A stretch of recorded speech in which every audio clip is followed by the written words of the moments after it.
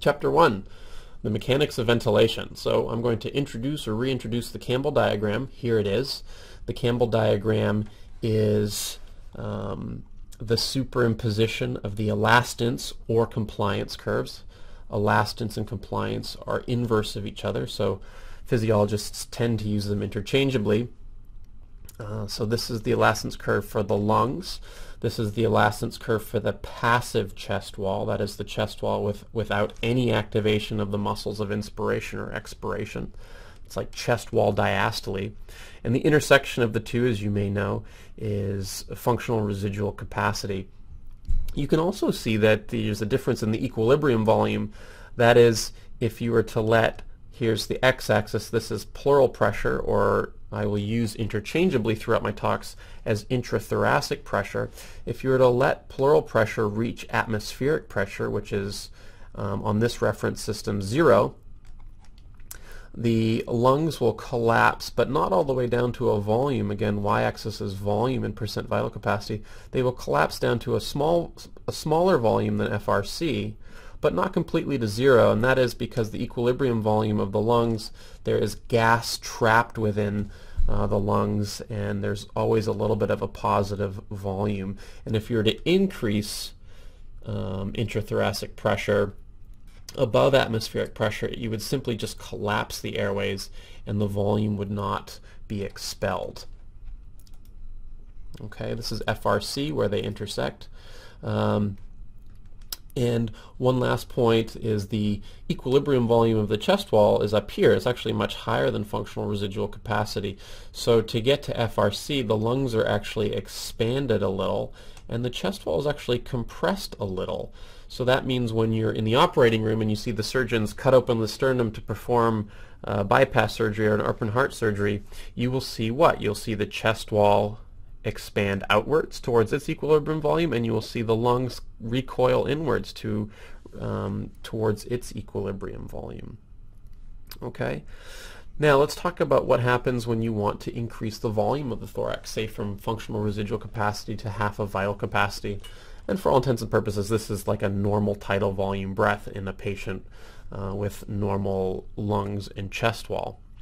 While the muscles of inspiration are activated, the pleural pressure will reduce from functional residual capacity to the point along the pulmonary elastance curve that reaches your new higher lung volume.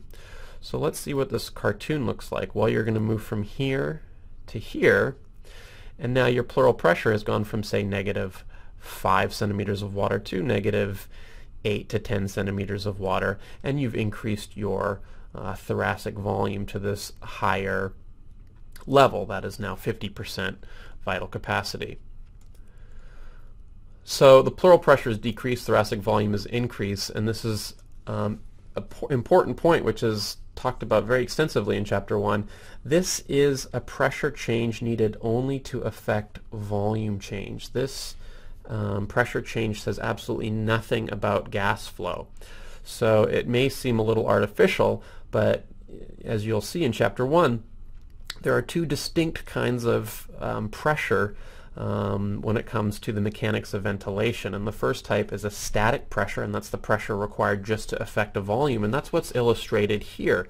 This would be like taking a breath in, holding it, and then measuring the pressure that's required to maintain that new volume. It is saying nothing about gas flow.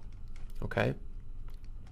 And what's can also be confusing is that you've moved to this new volume here, but the chest wall elastance curve that's depicted here is the passive chest wall elastance curve, essentially a paralyzed or inactive chest wall elastance curve. And it tends to confuse people how you can have this curve illustrated when it's passive, but you're actively changing the volume. And what's really kind of happening here, and this animation isn't completely correct, but during an inspiration, the chest wall elastance curve is actually changing as the muscles of inspiration are activated. The compliance curve of the chest wall does change, and it sort of intersects at this new higher volume, and then you would hold it, and then on expiration it would then return back to FRC. And the slope of this curve doesn't exactly remain like this S shape as it changes during inspiration. It actually becomes a little bit more curvilinear, but this is just for illustrative purposes. Okay. Now it's key that it's the pressure difference between the passive chest wall elastance curve and the pulmonary elastance curve. It's this pressure difference, this lateral difference, remember pressure is on the x-axis here, that represents the amount of pressure that must be generated by the muscles of inspiration to change this volume. Again, this is volume only. This is a static pressure. This is saying nothing about gas flow at this time. Okay, and that's represented, this pressure requirement is represented by this lateral arrow, this orange arrow here. So how does the Campbell diagram relate to a patient who's mechanically ventilated? Well, there is a relationship, and it can be derived from the relative positions of the lung elastance curve and the chest wall elastance curve. So recall that under conditions of no airflow, at any given thoracic volume, it's this distance between these two curves that is the pressure that must be generated by the muscles of inspiration to maintain that volume. Again, not talking about gas flow. Well, you could say the exact same thing about the ventilator. If the muscles must generate X pressure to maintain a volume, well then the ventilator must apply the same amount of pressure at the proximal trachea to achieve that and maintain that volume. So now on the x-axis here, instead of intrathoracic pressure, this is now airway pressure that the ventilator is applying to maintain a volume. Okay, so it's a key change in your x-axis here. And this is what I just said, that the pressure must be applied by the ventilator to the proximal trachea. So you can kind of make a graph here that at this volume, it's the pressure difference between the lung and the chest wall elastance curve that must be generated by the muscles of inspiration or by the ventilator. So the same amount of pressure applied at the proximal trachea to obtain this volume. So this would be like generating a series of static pressures or a series of plateau pressures for those of you who are familiar with ventilatory parlance. Mechanical ventilatory parlance, and so you could just graph these out and you can see that this then forms a line of the static pressure of the respiratory system. Okay, when I say respiratory system throughout my talks, the respiratory system implies the lung and the chest wall together. So this curve then is a compliance curve of the respiratory system. This would be a series of plateau pressures generated off of the ventilator. Okay, so this is the elastance or compliance curve of the respiratory system or the lung and chest wall. And just for a recap, what a static or a plateau pressure is on the ventilator. So if this is again airway pressure on the y-axis and time on the x-axis, if you're looking at these pressure-time relationships on a ventilator, you have your peak pressure here, and then what you can do is you can apply an end inspiratory hold when the patient is passive with the ventilator. You hold pressure at the end of inspiration, and then you get this new pressure. This is your plateau pressure, or the static pressure. This is, again, you've removed airflow from the equation, and you are assessing the amount of pressure that must be applied at the proximal trachea just to maintain a volume. And that's essentially what we just saw in the last slide, the amount of pressure to attain a given volume of the respiratory system. And the respiratory system, again, when you're ventilated, includes the lung and the chest wall together. This is your static pressure. So the static pressure is the pressure required to maintain a thoracic volume in the absence of airflow. It's therefore related to the compliance of the respiratory system. And just for interest's sake, the slope of this line from onset of inspiration to the pressure here, the static pressure, this slope, interestingly enough, approximates the compliance of the respiratory system. Okay. So what's the difference between plateau pressure, pleural pressure, and peak pressure? Well, this graph will help illuminate these differences. Okay, so the compliance curve of the chest wall approximates the pleural pressure or the intrathoracic pressure in a patient who is sedated and maybe paralyzed. So there's absolutely no contribution from the muscles of inspiration at all. So the pleural pressure follows the chest wall elastance curve. And this is a key point here. And you can sort of think of why that would be in a patient who's heavily sedated and paralyzed on the ventilator. The ventilator is pushing air into the proximal trachea. That proximal trachea is, or that pressure is then used to expand the lungs, and then the lungs are pressing out against the chest wall, and it's that compression of the lungs against the chest wall that determines your pleural pressure. Okay, and the pleural pressure will be determined largely by the chest wall elastance curve here. So if you were to obtain a plateau pressure in this particular patient, the static pressure of the respiratory system would fall on this curve here. This is the respiratory system elastance curve. It would fall here. Okay. At this volume, the pleural pressure would actually be here. This would be the pleural pressure about here because it's following the chest wall elastance curve.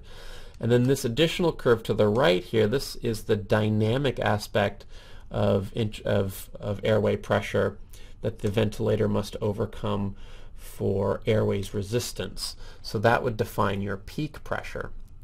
So again, there's the approximate pleural pressure at this volume.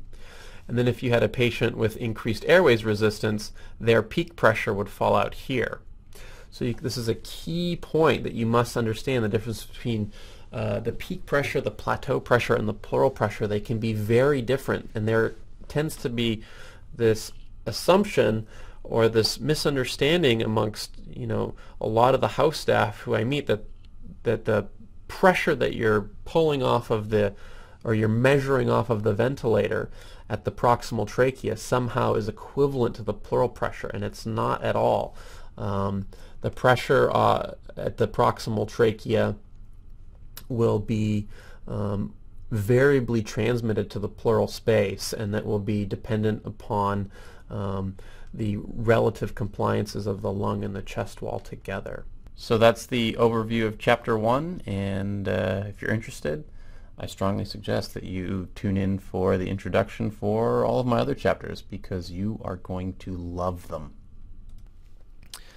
So, ARDS on the right ventricle. There's been conflicting results regarding the effect of positive pressure on right ventricular size and function in ARDS, and I think that this can be accounted for by this nice distinction that was given by Luciano Gattinoni and colleagues in the late 90s, and this is an often overlooked article in the Blue Journal. And they propose this really kind of neat distinction between pulmonary ARDS and extrapulmonary ARDS. In both states, there's a big reduction in the compliance of the respiratory system, leading to high peak and plateau pressures that you measure with the ventilator, the proximal trachea. But in pulmonary ARDS, the abnormality is impaired pulmonary compliance. And these patients were primarily direct toxic insults to the lungs, classically an aspiration pneumonia or a bad pneumonia that's blossomed into ARDS physiology, and it's typified by consolidations that can't really be recruited, and this results in very high transpulmonary pressures as less of the airway pressure is transmitted to the pleural space. And I have a cartoon and a couple of slides that I think might better illustrate this. In these patients, lung volume will not change greatly. The elevated transpulmonary pressure is thought to increase the right ventricular afterload. So if you sort of think of the pressure inside the alveolus less the pressure in the pleural space, that's the distending pressure of the lungs. And that's also the pressure that the alveolar capillaries feel. So at the point at which the transpulmonary pressure supersedes the transmural pressure of the pulmonary arterioles, So if you think of the distending pressure of the pulmonary arteriole versus the distending pressure of the lung tissue around it, once the transpulmonary pressure supersedes the transmural pressure of the pulmonary arteriole, then the blood vessel will collapse, and that will increase vascular resistance, and it will therefore increase right ventricular afterload.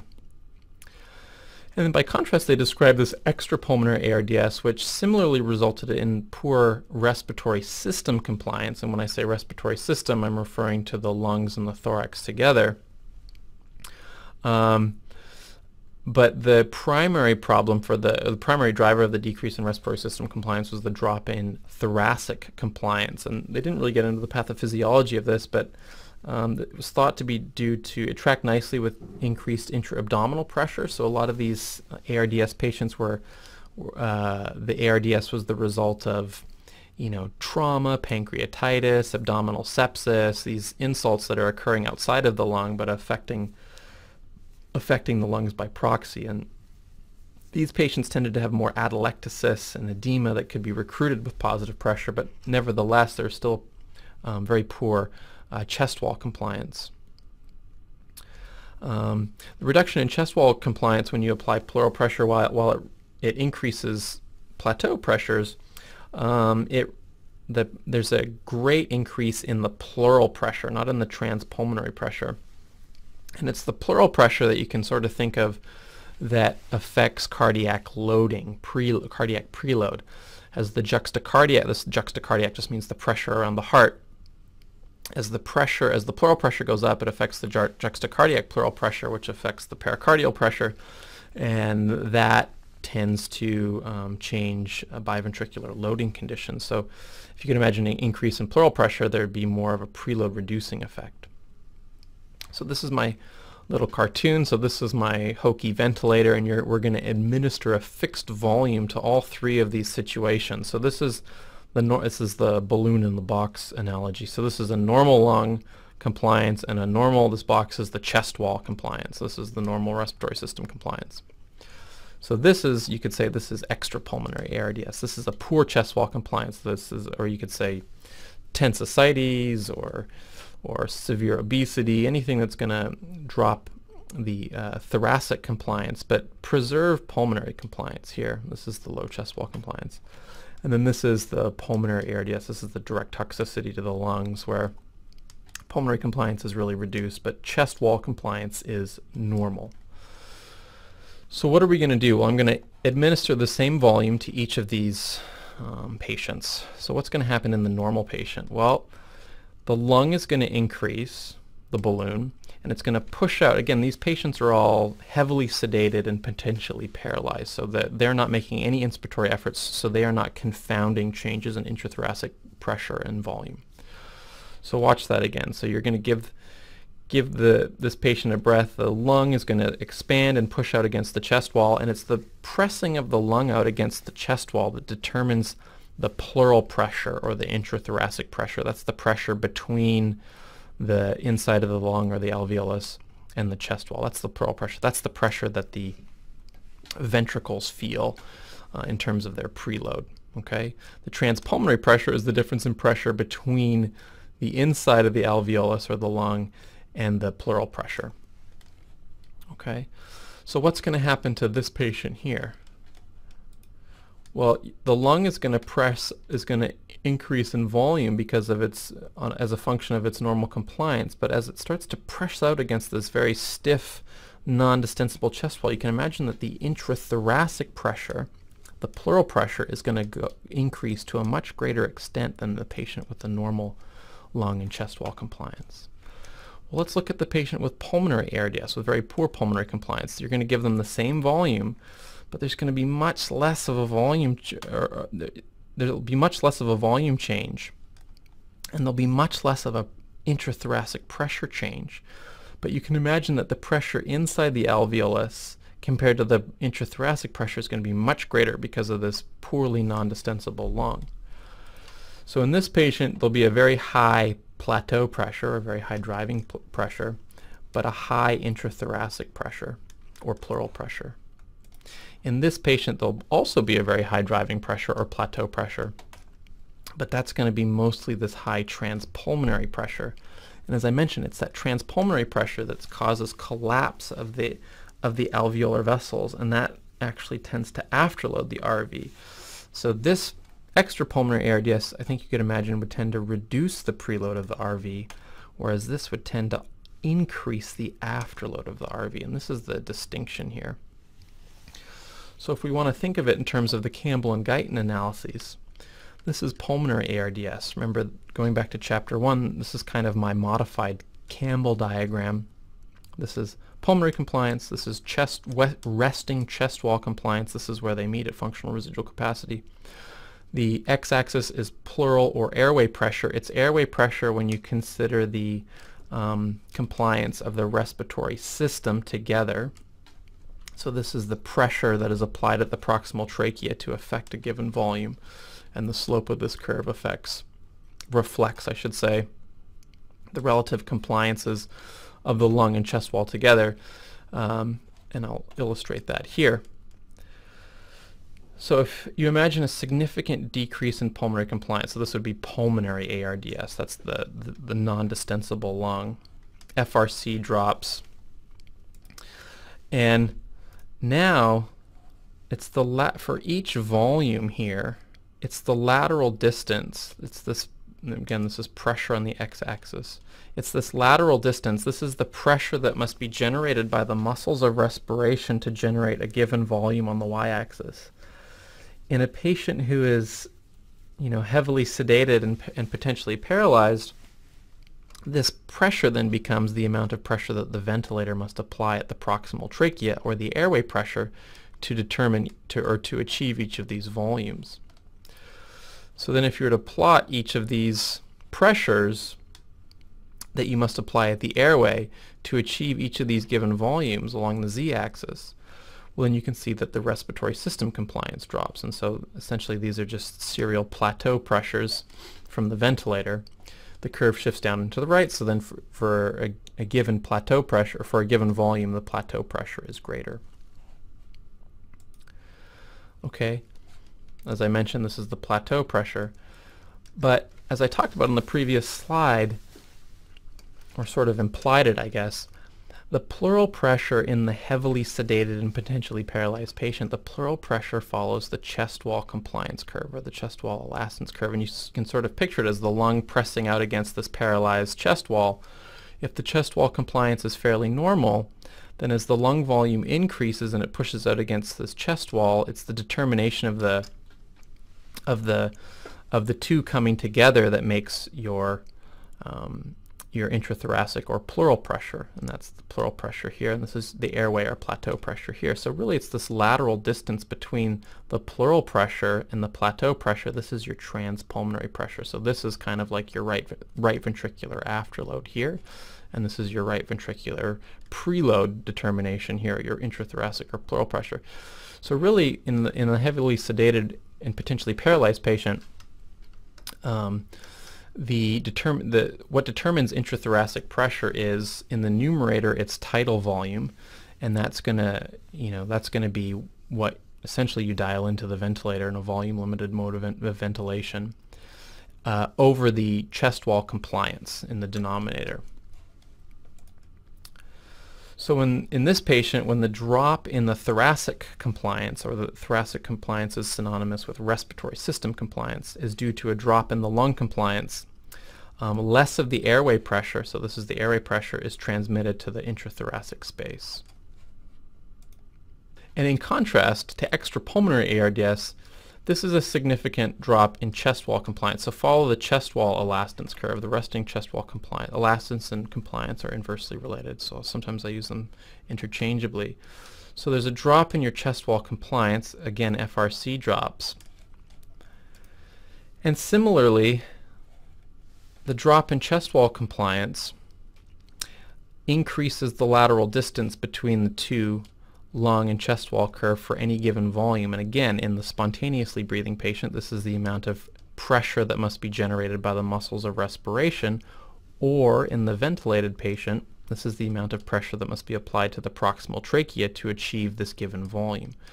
So again, if you're to plot these out, you'll see that the respiratory system compliance, just like pulmonary ARDS, is also reduced. The airway pressure to volume curve is shifted down and to the right.